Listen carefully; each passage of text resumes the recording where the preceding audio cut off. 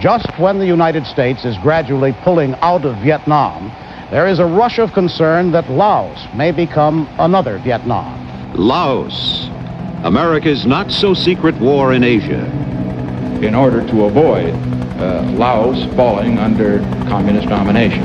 Over 9 years, 1964 to 1973, the United States dropped more than 2 million tons of bombs here in Laos. More than we dropped on Germany and Japan combined during all of World War II. Its objective is nothing less than taking over the country. The people of Vientiane and not far Laos have away, been described as the least urgent souls on Earth.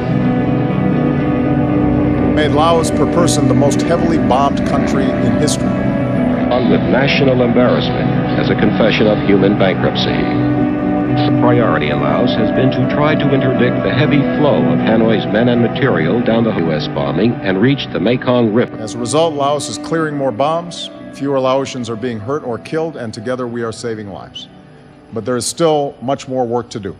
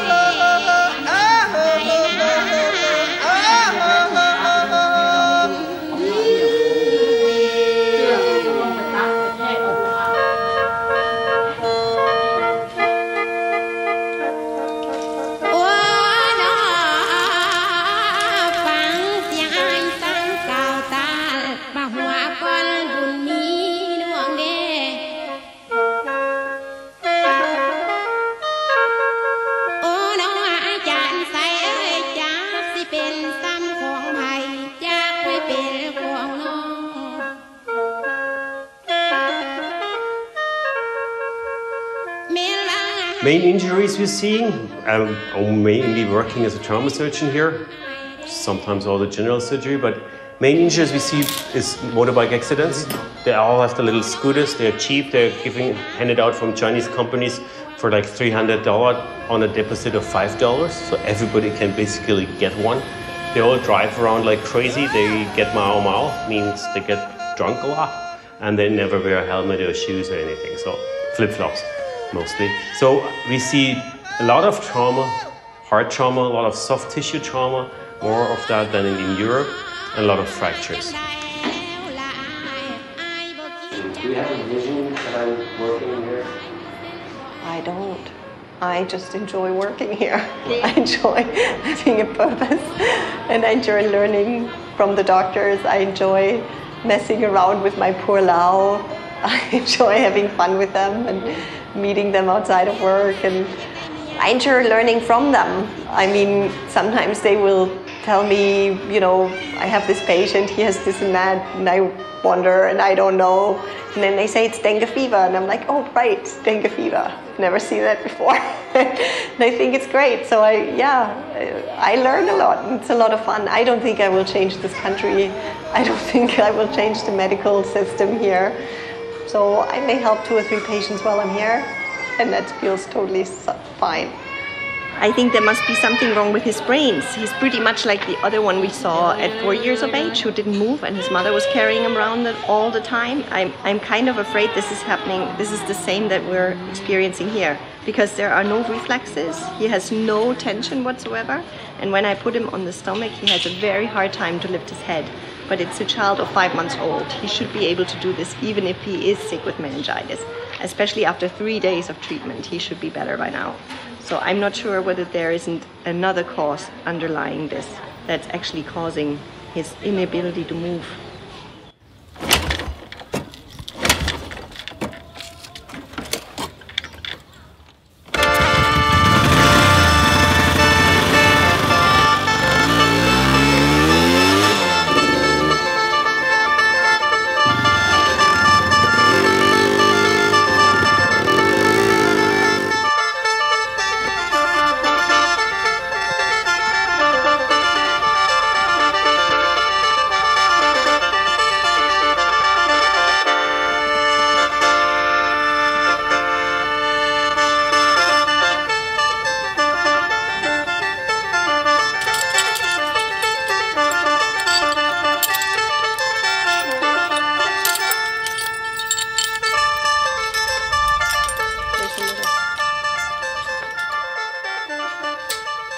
pain in the ass if you're in a jungle bolting by yourself and you lose the wrench.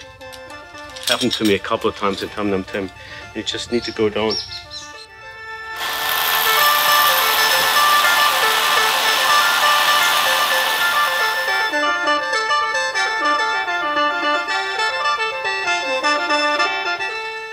All those questions I have to think back on. When did we come here for the first time? In 2004, maybe, or 5, something like that. I had just met Volker and I was trying to impress him, trying to be this woman that he would want to marry. And so I said I really always wanted to bolt a multiple pitch line. And he's like, yeah, that's what I want to do. And then he took me along on a trip to here. Most of the routes here I bolted by lead climbing by myself, soloing. That also means you're always sitting in your bolt first before you tighten it. It gives you some extra scare. I'd never been to Southeast Asia, or I mean, the States was the farthest I'd been. And so we ended up coming to Vang Vieng and endeavoring on this multiple pitch route, in which I probably put in one single bolt and he put in the other 100. You gotta do that with both hands. We practice doing that while doing hip replacements on the left side. Now we don't. We bolted in Vang Vieng, that was where we started. And that's probably the nicest rock there, much nicer rock than here actually, but very dirty. Slack. Slack. Take in. We chose to go to Sai Sambun, which is a special zone, still closed off till today, so nobody can go. Nobody has ever climbed those routes there. But that was a special trip. Probably lost 10 kilos right there because the food was so horrid.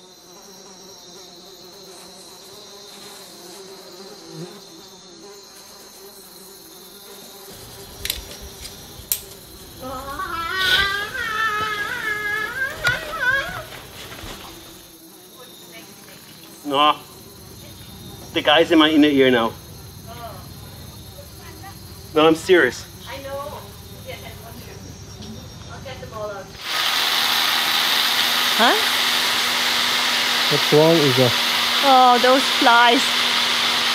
They love going into all the possible holes. So the nose, the eyes, the ears, the mouth.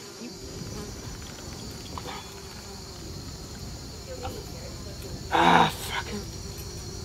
Ah, he's stuck in there. Well, putting up roots is always difficult. The difficult part here is that you always start from the bottom. Bolting up is just very strenuous. It's very scary. I'm not that good of a track climber, so I'm not that skilled with friends and nuts and whatever.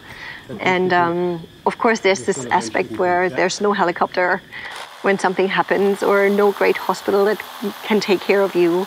So I think there's always this fear aspect that is a bit stronger here than maybe in Europe. Oh, mamas, don't let your babies grow up to be cowboys. Let them be doctors and lawyers and such. And then when you put up roots, you never know, right? Is this hold gonna break? Is this gonna stick? You know, is this tufa gonna hold? And this is more pronounced here because you either have very strong rock that is just, you know, solid, or you have those very strange structures. It's hard sometimes to tell which structure is going to be good and which isn't.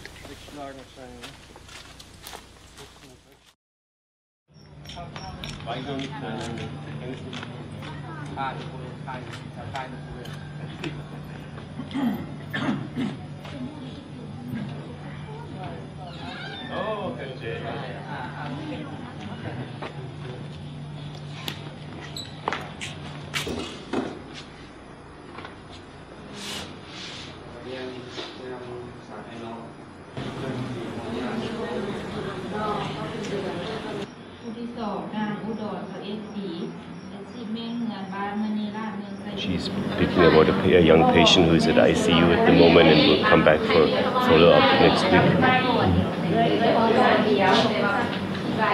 Do all the doctors go to the morning meeting? Oh no, they just come if they want to. They should all come, but there's very little routine here. The doctors who were on call in the hospital, it's mostly the young doctors, they all come in the morning, but the older ones, the ones who run the departments, they show up as much as they want to or as much as they can, because they all have their private clinic at their house and they need to do that to make money.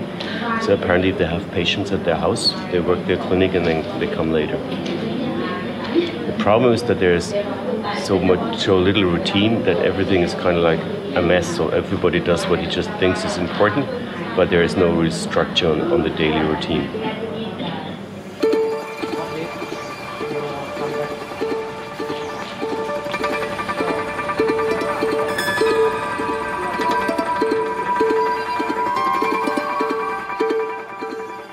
Yeah, but now the family Agree? want go home for Okay. the international Lao. So he's 18 years old, he has a femur fracture. Anh không có biết Is it open? Open fracture? No. Not Close open cut. fracture. Close. And the family does not agree for surgery, and they want to seek traditional Lao medicine, which consists mostly of herbal treatment. That's a problem we're facing all the time, that there is an indication for surgery and then the family does not consent and they seek traditional Lao medicine, which is mostly shamanic medicine. I don't know. For this one? Yes. No, that doesn't work at all. No. That's this guy? They're together here? Yeah, Namgang? we cannot do it. Okay, they're a family? Yes. Parkour? Yes. Okay, so we have two brothers, so we figured that out. They look kind of similar, so they almost look like twins. Fafet? No. Okay, no twins. But he has a tibia fracture and he has a majorly displaced femur fracture, and that has no way to do it with casting. That may even work. Not good, but may even work. But this is dislocated like 4 centimeters. There's no way. Gotta do surgery. So if they don't consent on surgery, then actually the traditional Lao medicine will be no immobilization, just herbal treatment, which will very likely result in a non-union of the fracture. And then he will have a much worse problem than actually right now. So he will probably see him again now. So this is one of my most favorite tools here. It is not a lavatory as you would actually think it is, but it also not. It's not. They actually use it to clean out stuff from the OR, basically to wash out the blood clots and stuff like that. And you might as well just use a toilet for that. It works. You even got a flush.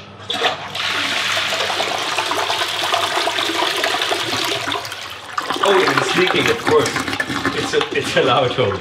You need to have a second bucket just to collect the water which is dripping out from somewhere. So, okay, let's go.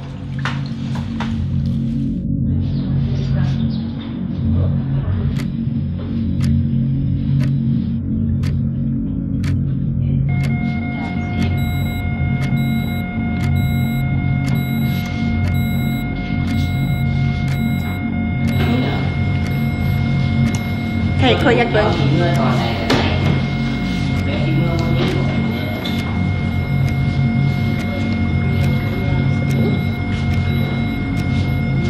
Give me back. Nè. Oxygen. Kè bằng oxy mà gọi. Rồi. Quay. Thùng mưa mai ai nữa? Thùng mưa. Anh em làm trộn.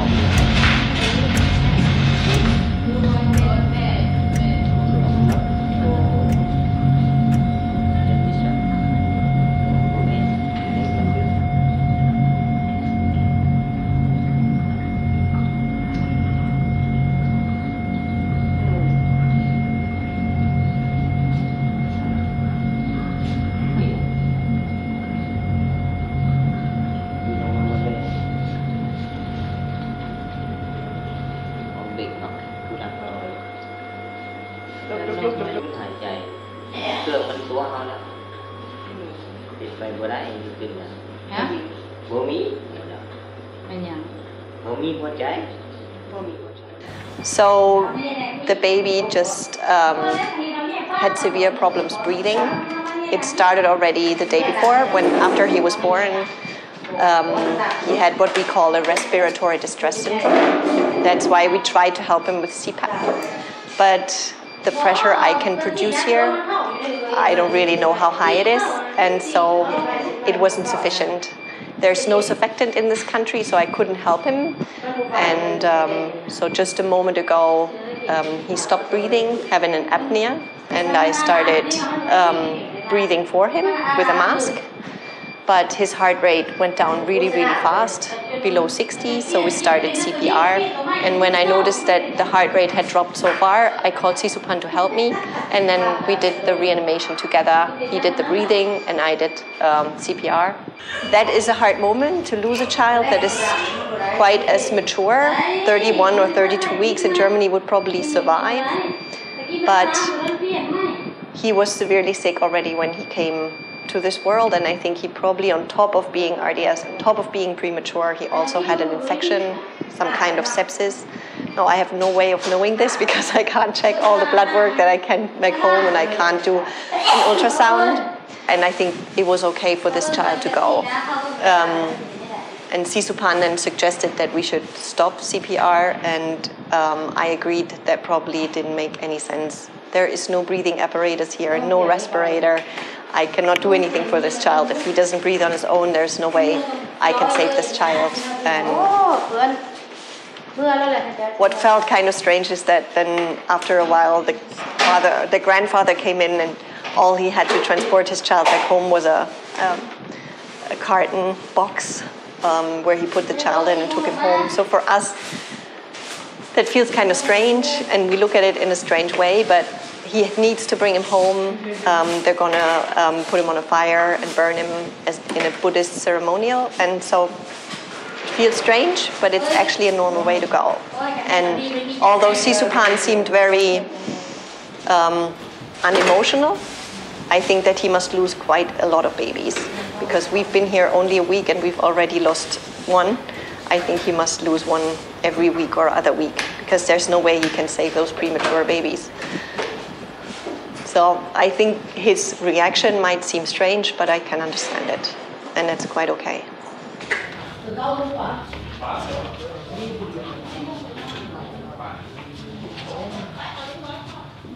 Plaque femur, cesarean section, sterilization, that's gynecology, and gallbladder perforation.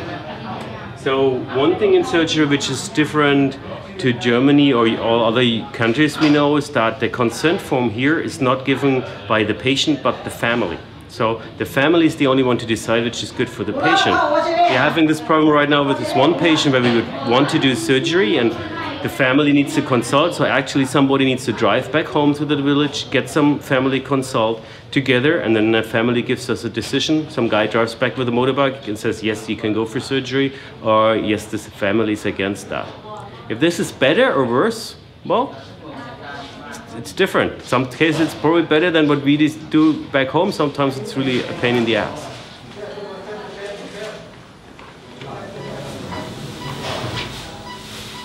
He has a cystic tumor of the distal femur, and my colleague did a biopsy last year, but we don't know about the result. And apparently, I don't know why no further treatment was done. Either he refused it or the biopsy wasn't too bad. And now he has a malignant bone tumor, which is going to become an ulcer here. He's not weight bearing on that leg for quite a while. And if you look at the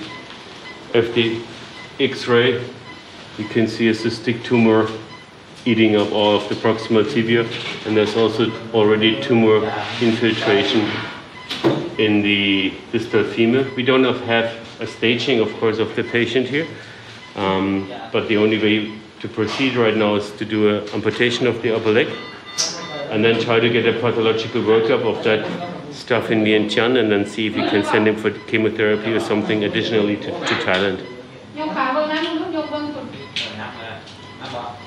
A lot of things changed. I think the medicine is developing really fast here. Also with the progress of internet and international teaching, the young doctors which are evolving right now have a broader knowledge, have more easy access to knowledge and literature, and they're eager to learn actually. So the system is developing fast. Just looking at trauma surgery, I started with a hand drill and an old drill machine left over from the Vietnam War and only external fixators for the first year. Now we do, we think about arthroscopy next year. We do all major procedures, including spine surgery. We do hematoma evacuation inside the skull, so mostly everything is covered.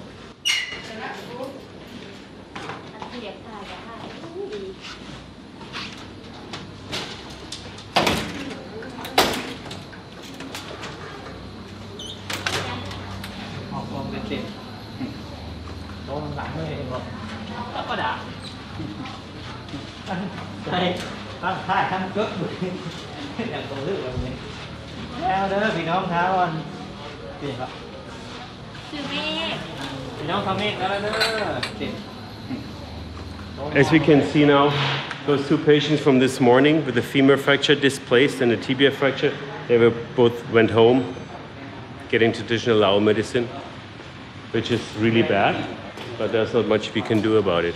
We'll wait and they will come back if they realize that they will not be walking again.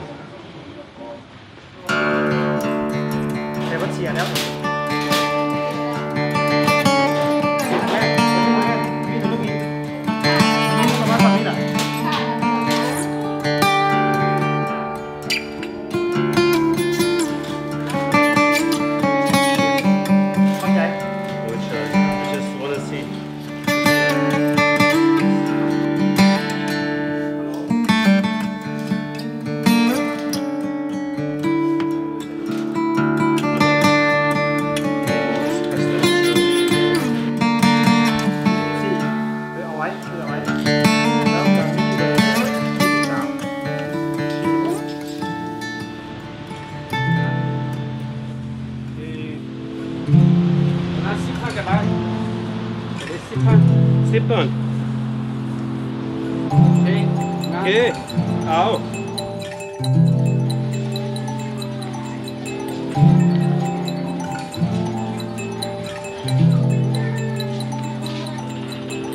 Hi. Good job.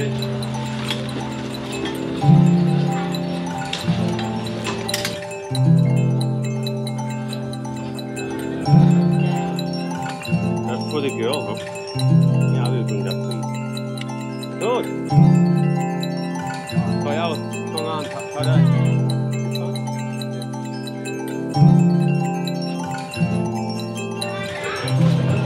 So this is more for the jungle ward. I think this is cooler. Or Blackboard. It's supposed to be like this, but if you want to keep the flies away, I think it works like that. You still can see through it and delay. I will try that out.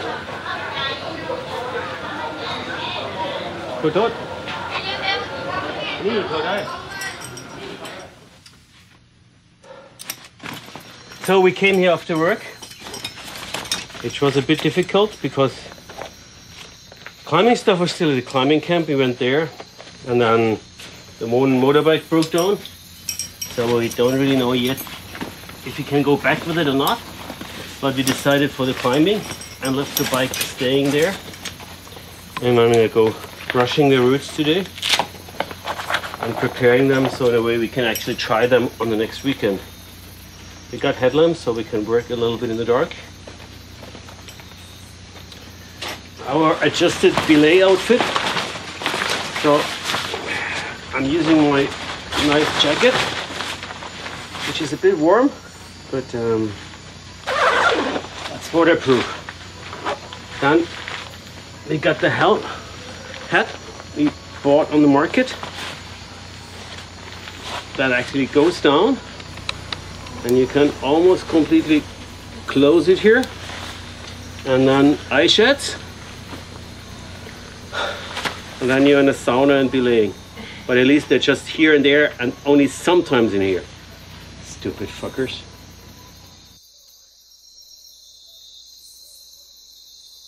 So I'm just coming down from brushing. It's not very exciting, but it's kind of cool to do that in the jungle. You hear all the birds and you're surrounded by all those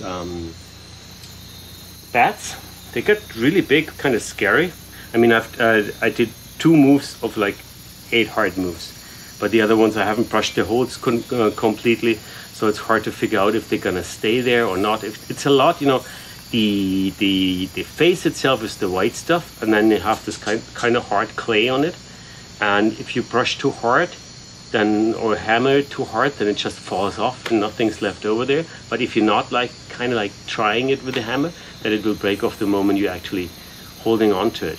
So it's difficult to say. It may be impossible. It may come down to a day. I don't know.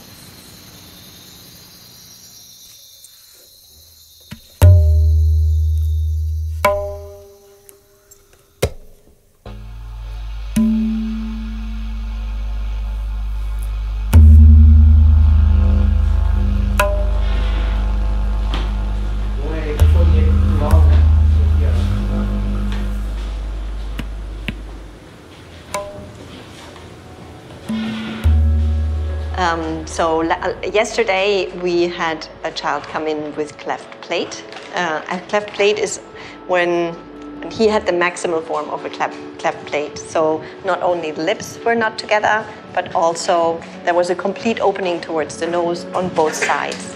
I've never seen it that bad. But actually the child was doing pretty well. However, on top of having the cleft plate, he was also too small for his age. He was probably 33 weeks old, but he only weighed 1,100 grams. And on top of that, he had a PDA, a persistent ductus arteriosus, which is a fetal circulation that kept being on after his birth.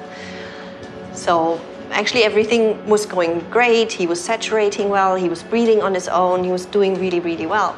And a child like this in Germany, we probably would have sent after 2 or 3 days to get a plate adapted to the upper jaw, and then he probably would have been able to drink with a normal bottle. In Germany, we also have different bottles that are called Habermann bottles, and they can, when you have a cleft plate, you can actually feed babies with a cleft plate with this kind of bottle. They don't have that here. There's no way to feed a child with a cleft plate here. Although the nurses told me that sometimes they try to feed with a spoon. If it had only been that cleft plate, he probably would have had a good chance. But because he was so little, and on top of that had still this persistent fetal circulation, I was afraid to let him go. But his parents then this morning insisted, or his father and the rest of the family insisted that they take him home. But I knew for sure that they wouldn't be able to feed him. And so I didn't want to let him go. And I asked Dr. Teng Mo, who came along, to translate, and she did a very, very good job trying to persuade the parents and the family to leave the kid here so we could make him better. And then maybe take him home in 2 weeks. I was also prepared to pay for the hospital stay if that had been the problem, but the parents really wanted to take him home. And so I tried to involve the head of the department, which is Dr. Sisupan. So I went over and asked him to help maybe and give us the chance to keep the baby here, or maybe give the kid up for adoption, or get him into an orphanage so we would have the chance to treat him. But Dr. Sisupan said there's no way you can take the child away from the parents. That was very hard. It was very hard to accept that the parents would take this child home. And that kind of blew me, I think. It wasn't easy to take.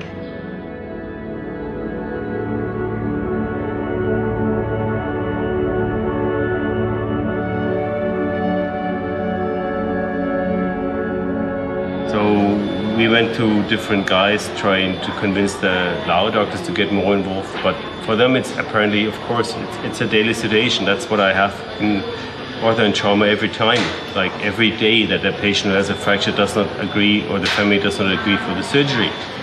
It's mostly not that bad in my cases because, well, they just go home, have pain, and then after 2 months they come back because they have a non-union of the fracture. Of course, here it's a kid with no decision by itself, and it's gonna die because the parents don't want a kid with a cleft.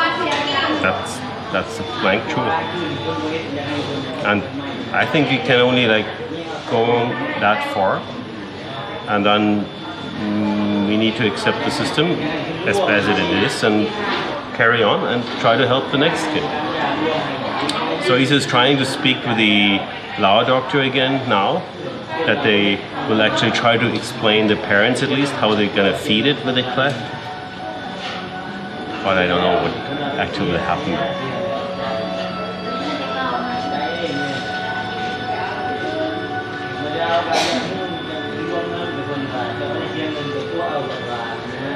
It's always difficult to lose patients, but it depends, you know, like if the patient is 89 years old, well, he has had a life.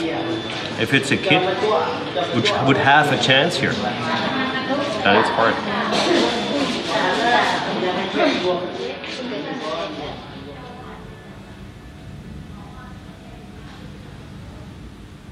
I've just come back from my lunch break.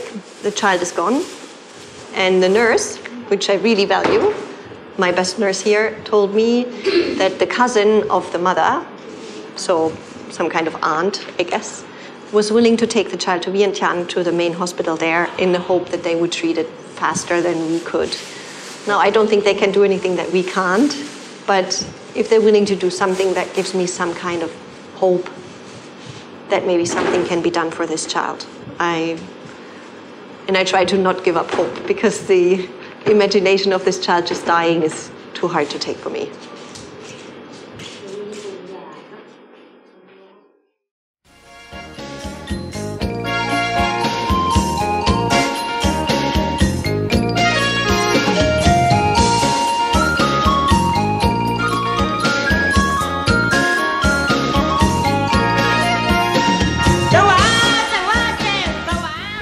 Yeah, it was very difficult. Like first year, 1996 in Luang Prabang, you needed a police check every morning, every evening.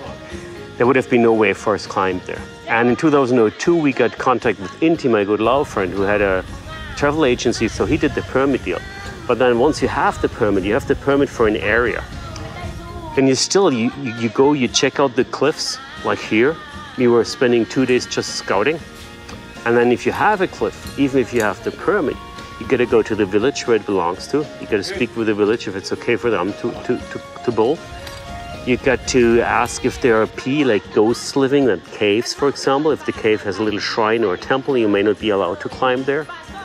Or it may be bringing bad karma, bad fate to the village, so you're not supposed to do it. That's a lot of stuff you need to respect, actually, before you can climb. So if you actually would ask me what I like mostly doing here, most people would think it's climbing. It's actually not. I mostly enjoy being with people, especially if I can speak a little bit, meet with my friends, and work-wise, like, I prefer, the doctoring is more fun actually than the climbing is. It's surprising me because I always thought that climbing would be my thing, but I prefer the work and secondary the climbing.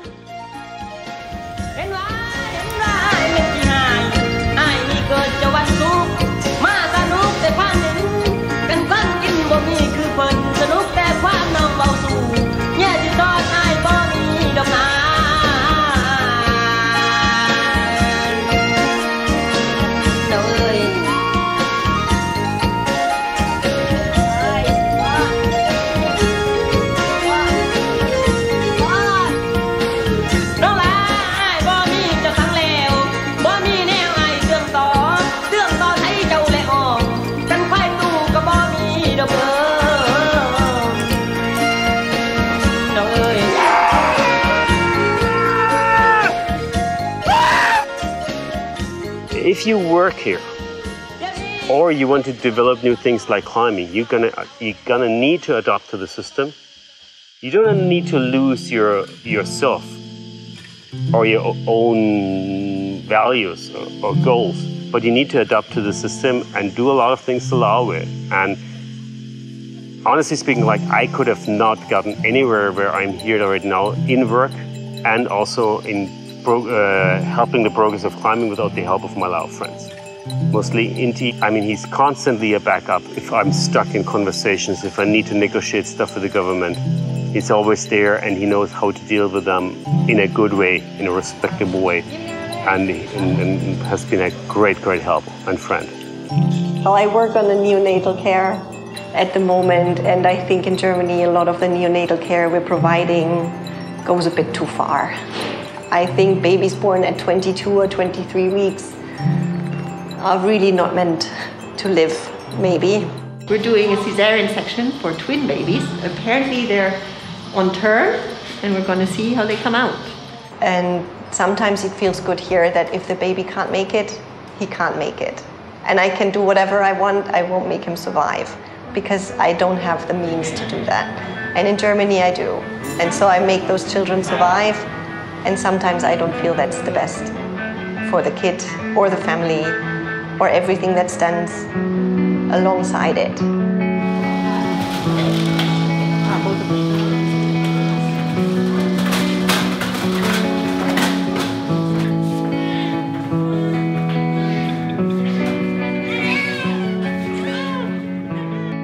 So sometimes I wish we could step back and have some of the medical aspects that we do have here, value the lives that we can save and give up on the lives we cannot save. I like that about here, that there's more nature calls, taking the reins and deciding where to go.